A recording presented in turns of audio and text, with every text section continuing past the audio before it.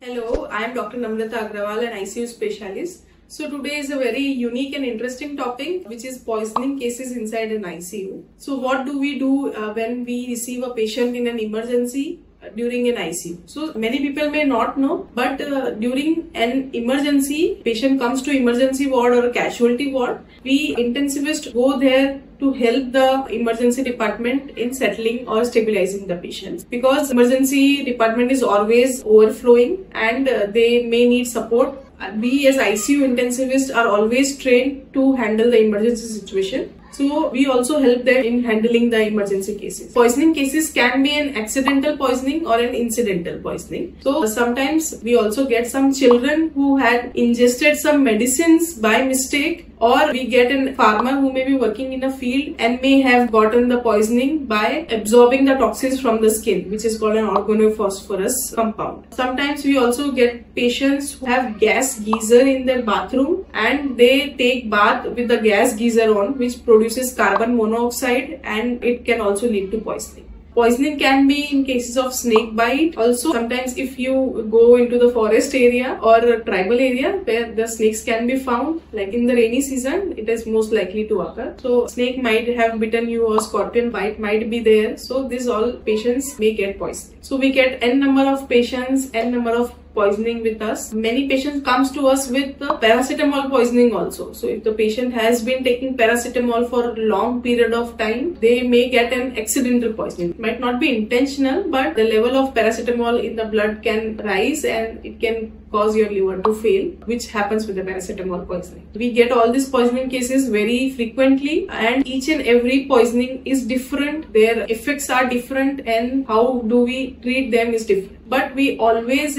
start with the initial stabilization of patient by performing an ABC that I have discussed in detail in one of my videos in my YouTube channel. So watch that video also. I will still like to discuss it in brief. What we do is ABC, airway, that we stabilize the airway, we stabilize the breathing, and we stabilize the circulation by giving patient oxygen, by performing endotracheal intubation, putting the patient on ventilator support, by putting in an IV line and giving the saline very rapidly. So after this ABC is done, we move on to the next step of checking the vitals and performing the neurological examination. So we connect the patient to monitor, check for the ECG rhythm, heart rate, blood pressure, saturation level, and also we check the pupils. The patient is confused, patient is drowsy, patient is comatose. In these initial steps only, sometimes we might get to know about what kind of poisoning the patient has. So looking at the pupil size and looking at the ECG rhythm, we can guess some of the poisoning or the toxins that the patient has ingested or has accidentally been exposed to.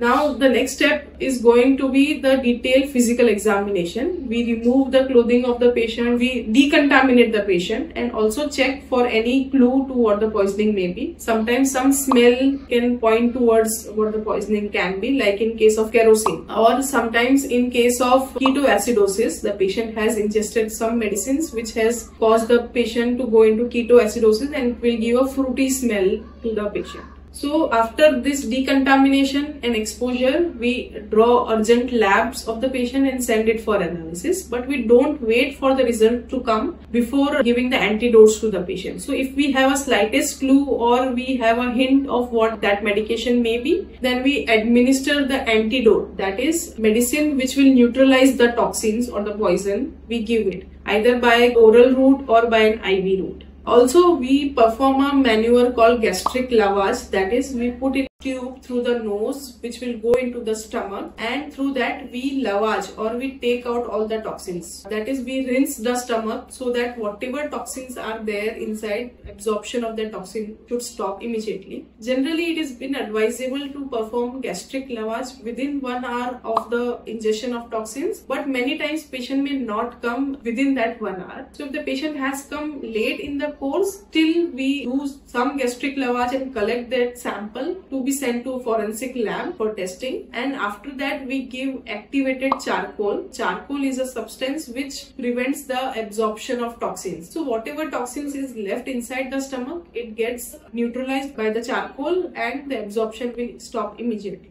If the patient is conscious, then we can administer the activated charcoal tablets by oral route, or if the patient is unconscious, then a rice tube is required to put in charcoal inside the stomach. After the initial stabilization, we talk to the patient's relative and ask them to give us a clue as to what the ingested substance may be. If in case of suicidal, we may find some tablet strips or some bottles in the house or wherever the patient was last seen, and to get that bottle. Sometimes occupation can also guide us as to what the poisoning may be. Like in case of farmer, patient may have got organophosphorus poisoning. There may be snake bite in the legs. We do the detailed examination by exposing the patient and we can see the bite marks. If the patient was taking a bath last time when he or she was found, then the patient may have carbon monoxide poisoning. So these are all the steps that we take, and once we have the clue, we start the definitive management immediately. So ICU specialist helps save life by following a protocol driven and fast action,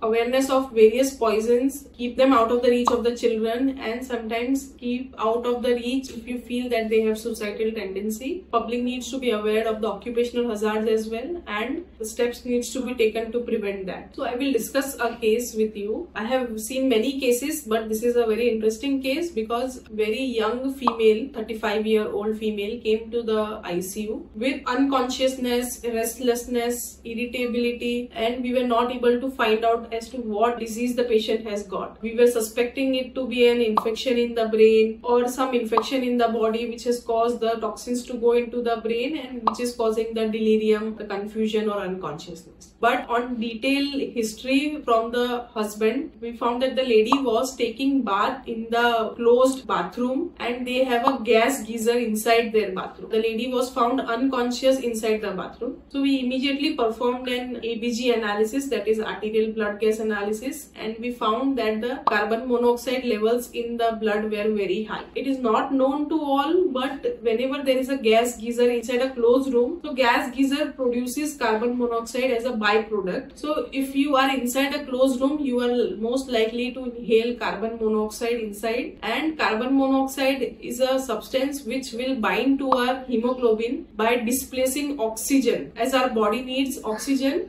it is bind to our hemoglobin, but carbon monoxide displaces that oxygen and our body doesn't get enough oxygen, which causes the organs to fail and the brain to lose consciousness. So it is very important. Please be aware that a gas geyser should not be installed inside a closed room or inside a bathroom. It has to be installed in a well ventilated open area. Coming back to the case, so that lady was given 100% oxygen for quite some period of time. Gradually that patient improved, but the neurological recovery was still to happen because the lady has suffered severe brain damage because of the lack of oxygen for quite some time. But gradually, through various therapies, she was able to perform her daily activities, but it took almost 6 to 8 months for her to recover. So you must know what the symptoms of a poisoning may be, and quick visit to the hospital might save a life. Thank you. Tube through the nose, which will go into the stomach, and through that we